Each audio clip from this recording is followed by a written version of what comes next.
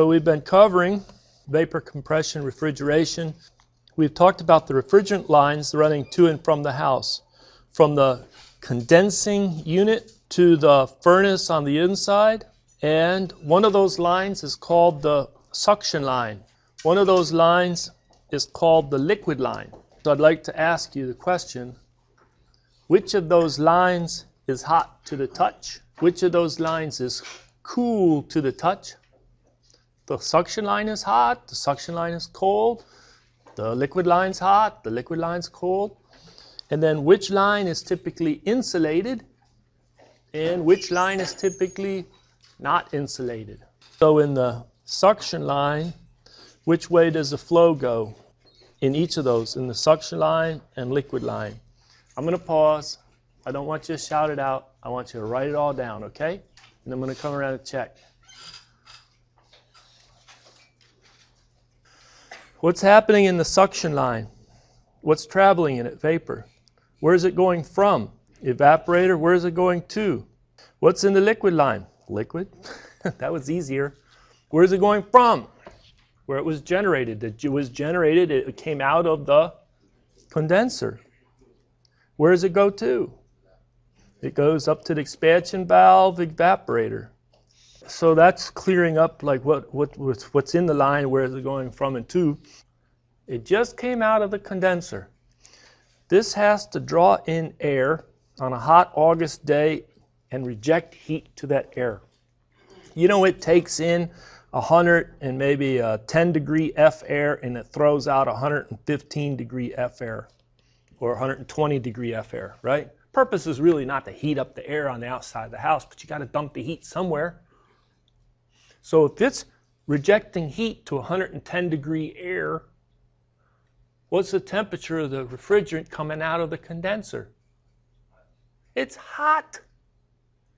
Is the liquid hot? It sure is. Up here, you have air coming in, going over the filter, goes over to A coil, the evaporator coil. Maybe it comes in 75 degrees F. Maybe it comes out 55 degrees F. So nice 55 degree F air is blown over all the occupants in your house, in your bedroom. It feels great, right? The refrigerant in the evaporator is boiling. The refrigerant in the evaporator is evaporating. The refrigerant in the evaporator is lower temperature than 50 degrees or 55 degrees or whatever, right? So what's the temperature of the vapor coming out? It's cool. Maybe it's 40 degrees, right? Vapors right after it boiled is cold. What? Vapor right after it's boiled is cold. That's the way refrigeration works. So which line is hot? The liquid line. Which line is cold? The suction line. Now, one of those lines is insulated because you don't want it to transfer heat with the environment. Okay, so either the suction line, which is cold, is going to absorb some heat, and if you insulated it, it would reduce how much heat was absorbed. Or the liquid line is going to be hot. It's going to reject some heat as it travels, and you want to insulate it so it stays nice and hot as it gets up into the evaporator coil. Which one do you want? Would you really like to have hot liquid up to the evaporator coil, or nice cool vapor down to the compressor? Which one? Which one? So which one do you want to insulate? Do you want to insulate the suction line or the liquid line? It sounded like the consensus was we'd like to insulate the suction line and leave uninsulated the liquid line. If you have some subcooled liquid going up to the evaporator, even better than saturated liquid. So what you're going to do is you're going to have some subcooling of the liquid if there's stray heat transfer. Which line is larger diameter? The suction line? Is that the large diameter? And then you strap on insulation around it.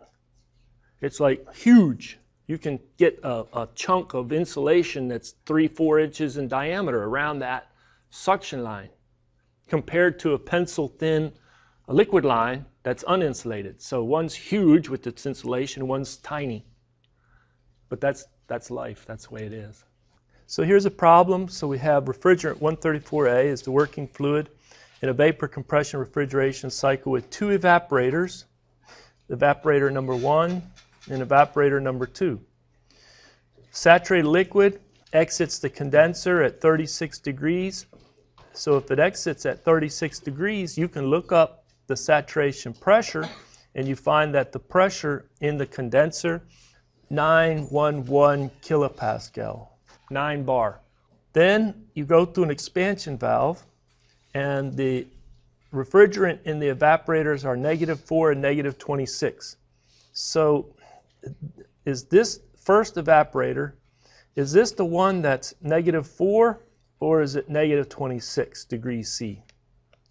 And likewise, is then the second evaporator, is that the -4 or the -26 degrees C? It just says, you know, the evaporators are -4 and -26. Which one's colder?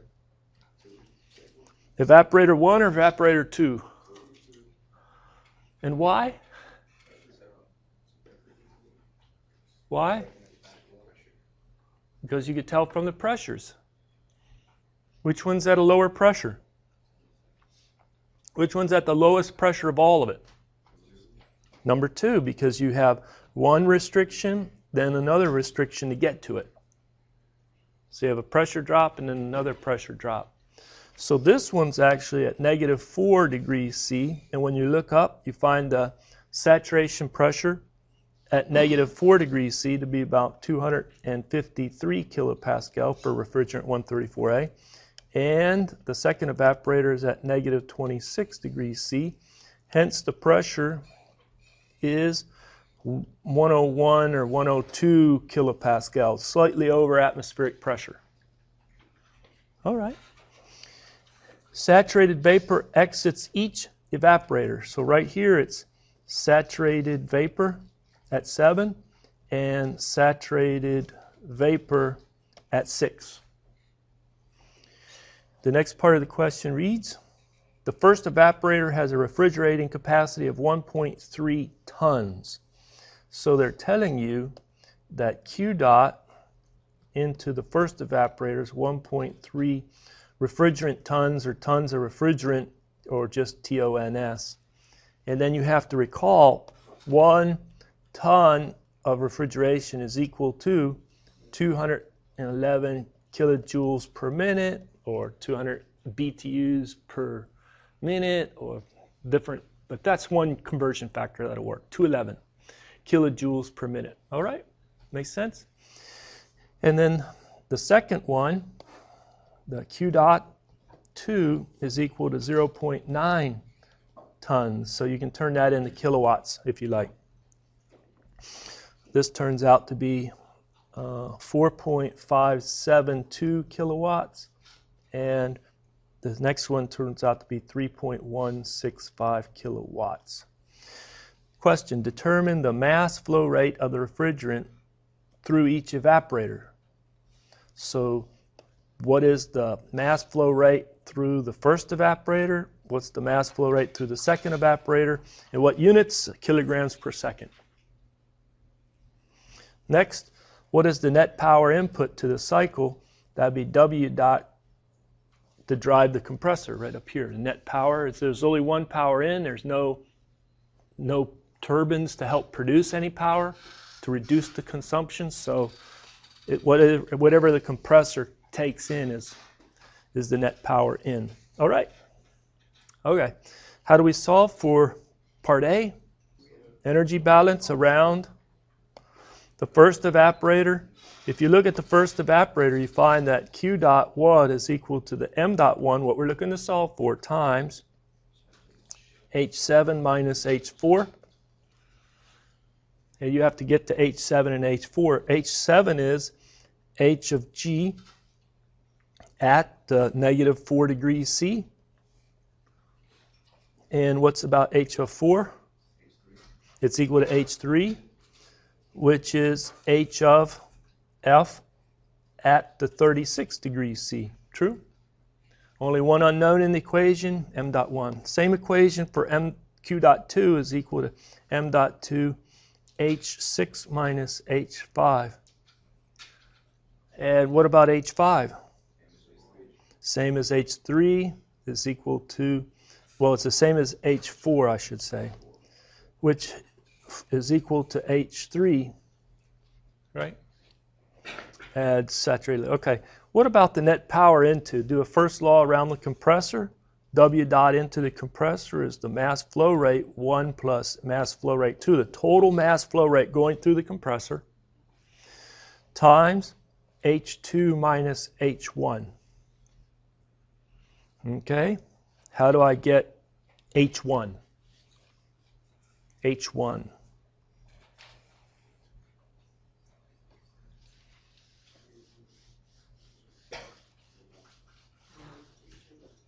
How do you get H1?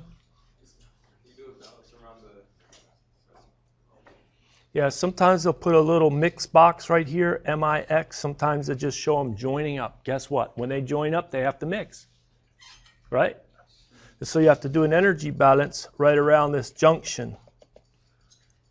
If you do an energy balance around that junction, you get that m dot 1 bringing with it H8 plus m dot 2, which goes through a second evaporator, bringing with it H6 is equal to m dot 1 plus m dot 2 times H1.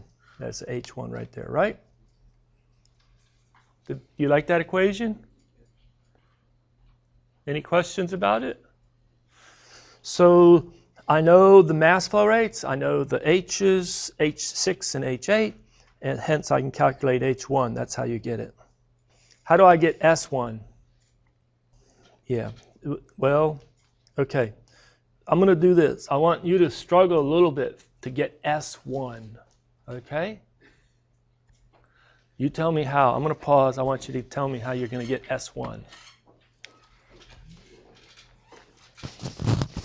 So we know that the pressure at 1 is equal to the pressure at 6 is equal to the pressure at 8. All of it's 101 kPa or thereabouts, right? Guess what? You just calculated H1 and you know P1. What's that state principle? Two independent intensive properties. Looks like pressure and enthalpy are those. And that's in principle how you calculate. Get entropy as a function of refrigerant 134A, knowing the enthalpy at that state, which is equal to the value that you can calculate, and the pressure equal to 101 kPa or thereabouts. Knowing pressure and enthalpy, theoretically you can get S. Now, in your tables, doing it by hand, you may have a double interpolation, which you don't like. But in Excel software, it's an easy little call. That's all it is. Okay? Make sense? Once you have this S, then you get H2S such that H2S is equal to the enthalpy refrigerant 134A. Entropy is equal to S1. And the pressure is equal to 911 kPa. True? You know how to analyze compressors, and you've done it before. So that's how you would get the H2. H2 is equal to H2S because there's no isentropic efficiency for that compressor. You assume it's 100% isentropic efficiency. And there you go. That's how you calculate the answer for parts. I put it into Excel so you can reproduce this one. Take a look at the pressures. There's the lowest of the low pressures at state 1, 5, 6, and 8. 1, 5, 6, and 8 all have the low pressure, right? And then the intermediate pressure of 253, pressure at 4, and the pressure at 7. And the high pressure, 9, 11.5, pressure at 2, and the pressure at 3. So you get the pressures all right. And then you could take a look also at the temperatures. This one at 6, temperature at 6, and the temperature at 5 are both, temperature at state 5 and 6 are negative 26. That was given in the problem statement, right? Negative 26 degrees C. And then the temperature at 7 and temperature at 4, 7 and 4 are negative 4. Now, once you go through additional pressure drop, because you have to go down to pressure at 8 is equal to pressure 1, pressure at 6, that this temperature at 8 is negative 9.2. It's in the superheated region. So you mix something that's negative 9 degrees C with something that's negative 26 degrees C, and state 1 comes in at negative 16 degrees C. Make sense? The quality at state 4 is 28% quality. Yeah. Yep. And then when you compress, you get the highest temperature at state 2.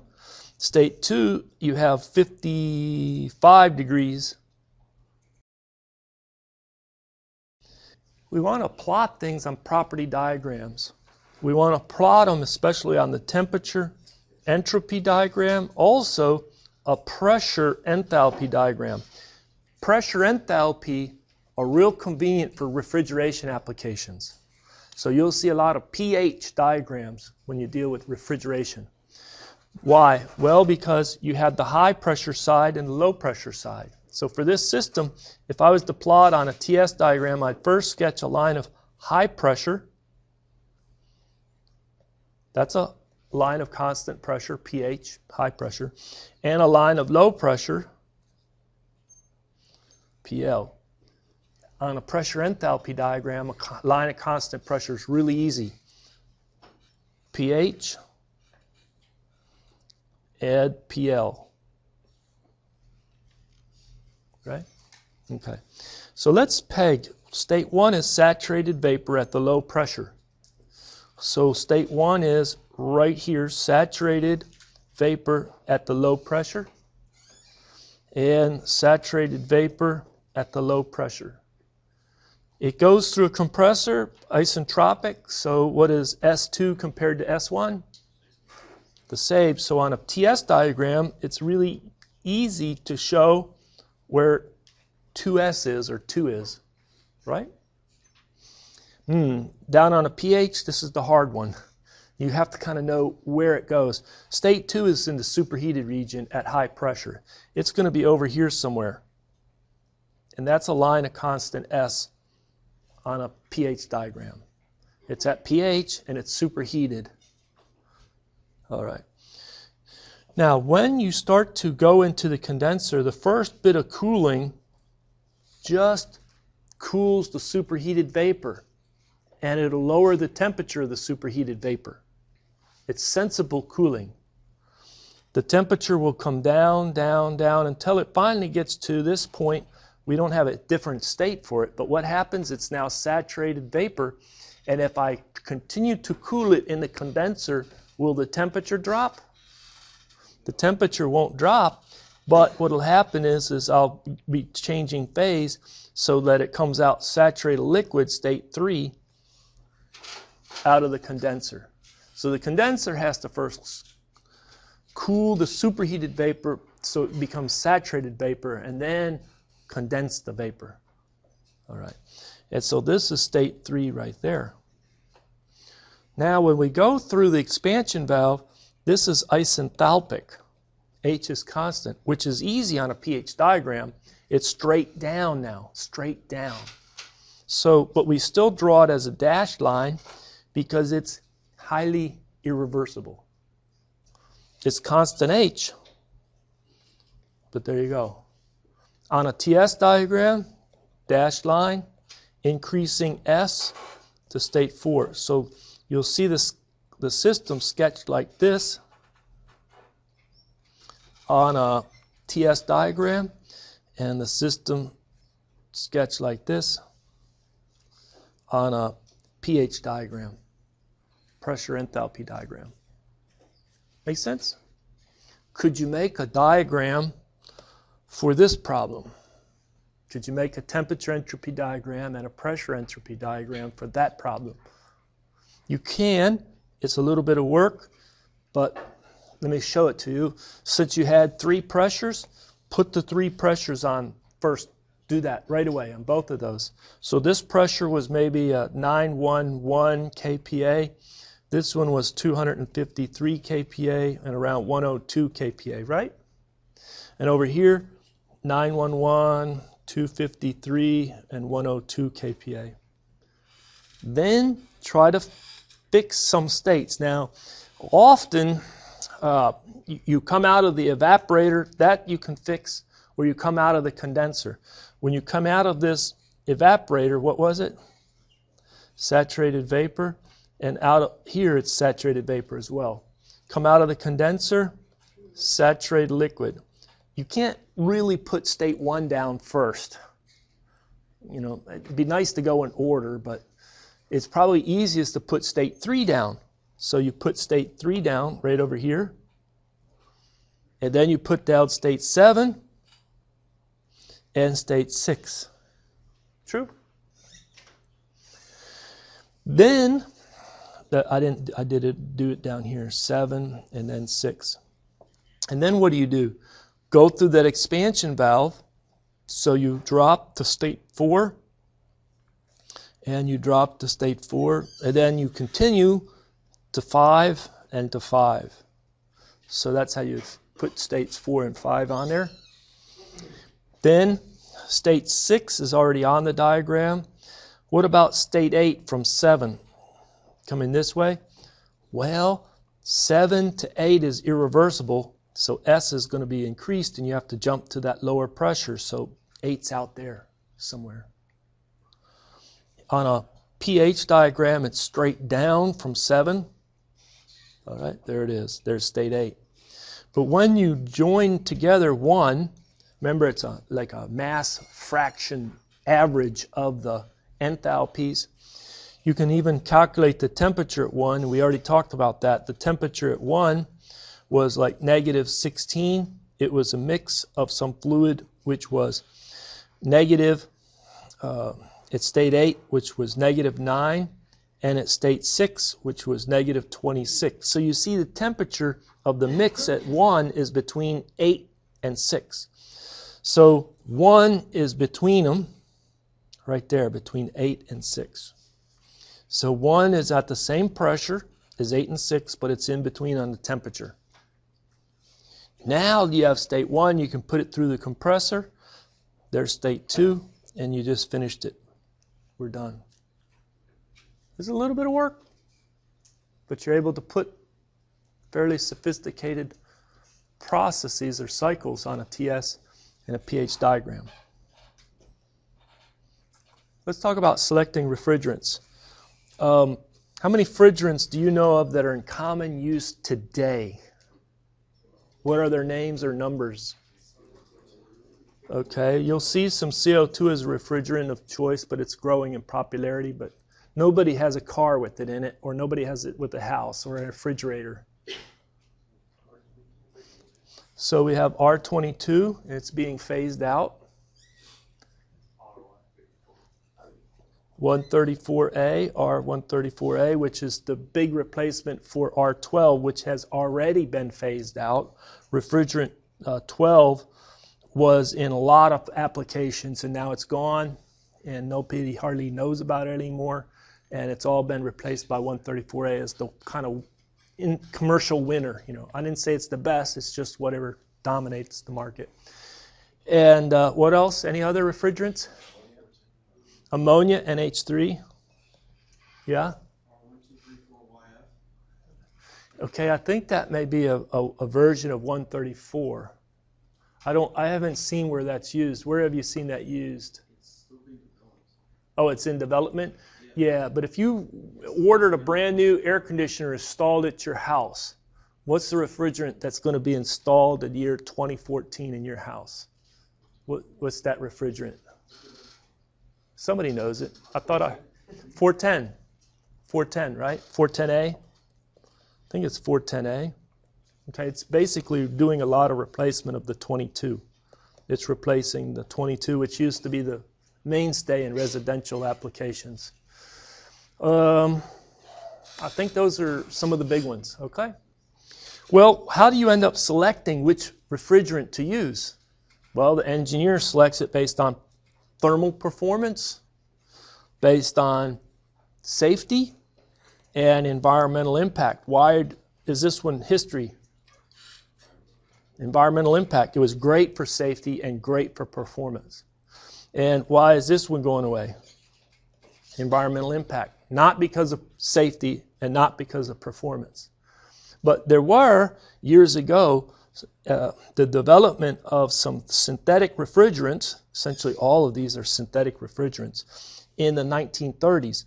And they were developed because the earlier refrigerants were very what you call toxic or flammable. So what happened?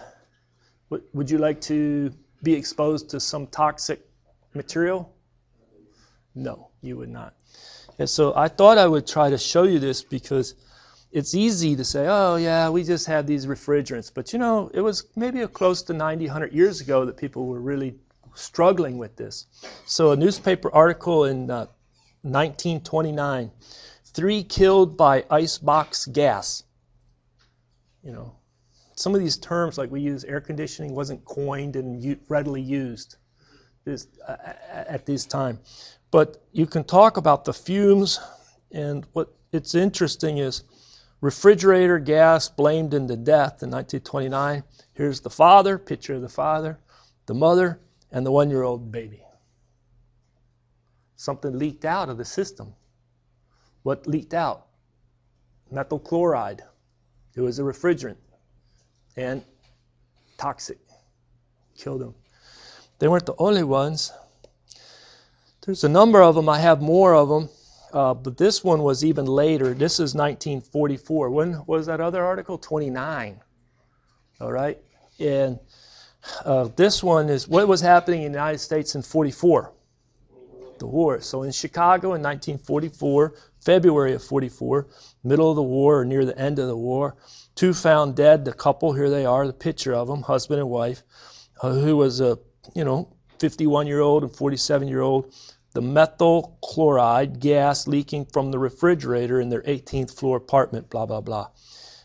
You can see what happens here is they believed there was not enough tracer gas in the refrigerator to warn the couple of the dangers of escaping fumes. They knew this was deadly, and so they said you can still use it, but you have to put in a tracer gas which will stink, such that when people smell it, they know they're in danger. What's in natural gas? If you have a leak in natural gas, you detect it from your nose. There was a calamity in the state of Texas, in the town of New London. I forget the year, but it was up by, by the East Texas oil field. In the 20s or 30s, they didn't have the little odorant put into the natural gas pipeline. It leaked. Nobody detected it. It leaked in the basement of a school, filled it up, it exploded. 600 people were there, and about 300 died. It's a huge tragedy, which then followed. They started putting in some odorous material in your natural gas. And sometimes you could even tell. The company that puts it in, right, that supplies the natural gas, sometimes puts in an extra heavy dose. And then you can really even smell it through the little fittings. I don't know if you've ever been exposed to it. It's like, wow, it's not really leaking. It's just they really put a heavy dose in of that. So it appears that in the 1930s, they still used the methyl chloride as a refrigerant, but they were forced to put in some odorant to detect, and they didn't have enough in there. So anyway, 2 methyl chloride deaths occurred in Chicago in 43. 2 deaths, 1 city, refrigeration leaks. Keep reading. 4 other persons were overcome but recovered. The average has been about 3 deaths a year since 1929. You think we're going to put up with that? In 1928 and 29, there were 28 deaths from refrigerator gas. That's a lot of deaths in Chicago. The responsibility for inspecting, you can read more about this. I find it very interesting. It's poisonous. It's mixed with a tracer gas that gives an offensive odor and causes eyes to smart. Sulfur dioxide, another refrigerant used at the time, not healthy, toxic, bad. But Freon, he didn't spell it right. Can you see the word? F-E-R-O-N? They didn't spell it right. It was a brand new word being coined, right? But it's a non-poisonous refrigerant. It could leak out into somebody's house or apartment and not kill them. Has been taken off the civilian market because war industries use the nation's total supply. So Freon was out in the 30s, yet you still have deaths in 44 attributed to toxic refrigerant, methyl chloride. So anyway, it's they talk more about intoxicating drink, and they don't really know what's wrong. They're sleepy. They'll act funny. They'll say funny things. They're like drunk. The guy called into work. I'm not feeling good. I'm gonna stay home. He was all the time slowly succumbing in his apartment, in his house, to this. So anyway, there's more you can read. But what I thought I wanted to do is not just say, oh yeah, safety, sure, double thumbs up, looks good. Because sometimes in engineering, just like we have it right now, Ebola thing going on, it's lives and people's lives. And engineers not maybe involved in Ebola, but you'll be involved in something else that affects people's lives. So now we keep reading. So they developed this R12, which was highly stable. You could pound it in a piece of machine, heat it up, cool it down, heat it up, cool it down. It wouldn't break down, right? It's great. This refrigerant's great. And then this, but the only problem was the CFCs had the chlorine in it. And all these synthetic refrigerants used, they started out with some chlorines. Then they found out that the chlorine, when it gets up high altitudes, disassociates and then starts to combine with upper level ozone, eats holes in the ozone layer. More high UV light comes down and burns your skin. It's not good. So as early as 87, an international agreement banned production of some of the heavily more chlorinated refrigerants, like refrigerant 12. And so they're developing new chlorine-free refrigerants like the 134A, and this one's being phased out and being replaced by 410A. So here's just the molecular description of it. And you can see the fluorine gives it that buoyancy, but it looks like a methane with a carbon surrounded by. So this would be the carbon here. And then you have the hydrogen and then the chlorine. Looks like this is the chlorine right there. And then the two fluorines. All right. And so this one looks like a fluorine with three fluorines, a fluorine with three fluorines surrounding a carbon and a carbon, carbon and a carbon, and two hydrogens. All right. And yes, it's still being phased out. 2010 was a big year for phasing out. You couldn't, I don't think, manufacture equipment anymore and be sold. You could still service it. You could still sell R22 and put it in an existing machine, although the price per pound is way up. You need to reclaim it when you take a piece of equipment out of service. But 2015, right around the corner, they have goals for eliminating it further, and then 2020, even more, further goals for eliminating it. I don't know the status in Mexico. I really don't. Or other countries in the world. I don't know what China has for restrictions on this. I know that this was an international protocol, but I just don't know if you go, a couple miles away from here down south in Mexico and everything's still 12. I don't know. Does anybody know? I don't know. So I just know the atmosphere blows across the United States and into the other countries pretty quickly. So it has to be an international effort. So when you look at some of these, you get refrigerants, you have a ozone depleting potential, and they've been knocking a lot of those out of production, and a global warming potential. That's another environmental concern. And so they put the global warming potential relative to CO2, because essentially all these gases, unless you're good at reclaiming it, guess where it goes? At the end of the equipment's life, out into the environment. So a lot of this stuff, even in the instructions, right? You're to properly dispose of it. Well, I wish more of them read the instructions and properly disposed of it, but we know the reality is a lot of it does escape out. You do have leaks in refrigeration systems, and when it leaks, it's leaks. So anyway, those are some of those things to think about: ozone depletion and global warming potential. Tell you what, I'm out of time. Thank you for your attention.